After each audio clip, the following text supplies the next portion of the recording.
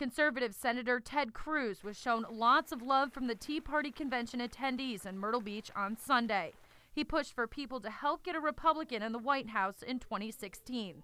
He says to do that, voters will need to stand up and say enough is enough. It is you that makes me optimistic. The American people, there is no force in all of politics like we the people.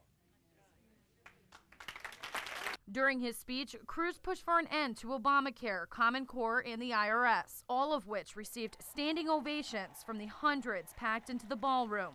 Cruz at times mocked President Obama and the people behind him. If you're looking to Washington for courage,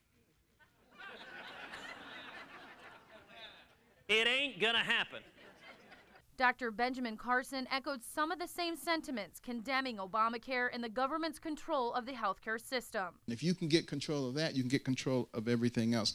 That's why I've been so vehemently against the health care program that the president has put forth, not to mention the fact that it doesn't work. Carson has never held public office, but he has his supporters. Today they held signs and chanted, "Run, Ben, run." The person who has the most to do with what happens to you in life is you.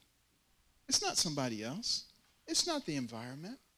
As long as you have the ability to make the choices and put the energy into it.